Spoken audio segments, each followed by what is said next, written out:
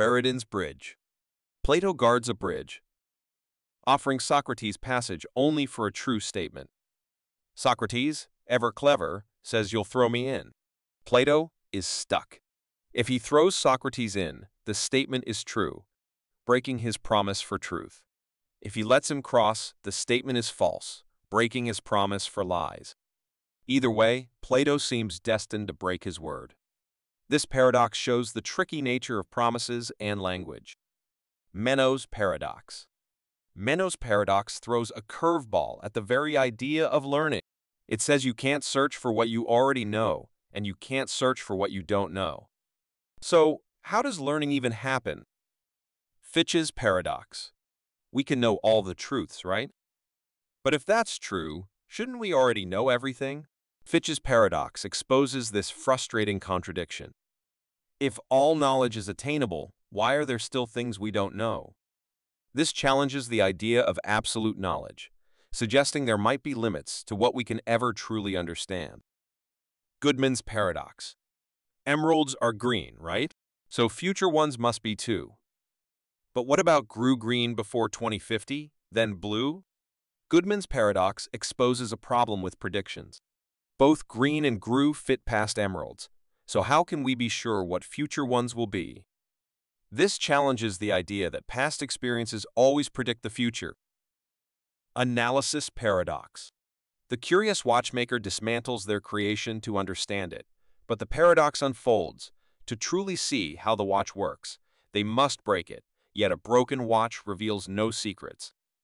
This struggle reflects the challenge of analysis. Understanding something complex sometimes requires taking it apart, but that can destroy the very mechanism we seek to understand. Free will paradox. If God knows all our choices, can we truly be free? The paradox of free will exposes this clash. Knowing the future seems to erase our ability to choose, yet without free will, are we responsible for our actions? This paradox challenges both free will and all-knowingness, leaving us to ponder, can we have both, or is choice itself a deeper mystery? Liberal paradox. Absolute freedom, the very essence of liberty, seems to paradoxically require limitations. Imagine a society with no restrictions. Wouldn't one person's freedom to party infringe on another's right to quiet study? This paradox exposes a core tension. Unfettered freedom seems self-defeating, requiring limitations for social harmony. Can true freedom exist without boundaries, or is it forever out of reach? White horse is not a horse. The white horse is not a horse paradox challenges our understanding of classification. While white describes a color and horse identifies a specific animal, the paradox argues that these distinct concepts somehow prevent a white horse from being solely a horse. In essence, it suggests that adding a descriptive detail like white somehow alters the fundamental category of horse, creating a seemingly illogical situation. Zeno's paradox. This throws a wrench into our idea of a simple trip. Imagine walking from home point A to the park point B. The paradox argues it's impossible. Here's the twist. To reach the park, you must first walk half the distance. But then, to reach that halfway point, you need to walk half again, and so on forever. This constant halving of the distance supposedly creates an endless journey where you keep getting closer to the park but never truly arrive. This challenges our understanding of movement and infinity. Can you ever reach your destination if the journey can be broken down into infinitely smaller steps? Omnipotence paradox. The omnipotence paradox explores this seemingly contradictory idea.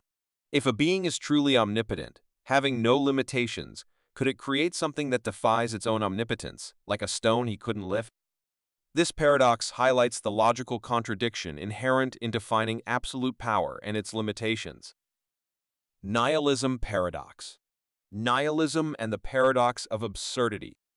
The vast and seemingly random universe offers no inherent meaning, according to nihilism. Yet, some argue that recognizing this absurdity can be liberating and lead to a more authentic way of living. The paradox lies in the tension between embracing the meaninglessness and forging a path forward within it. Newcomb's paradox. In a dying world, Two alien chambers appear, each identical and radiating an unknown energy. One whispers of unimaginable wealth, the other of guaranteed survival.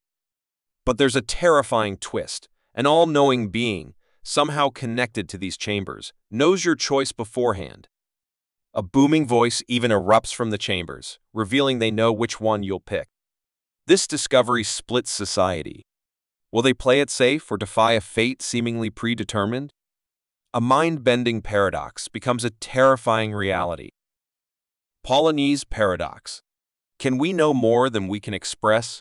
Paulinese paradox captures the seemingly contradictory idea that humans possess knowledge beyond what we can articulate. We can intuitively perform tasks and make judgments, yet struggle to explain the how and why behind them.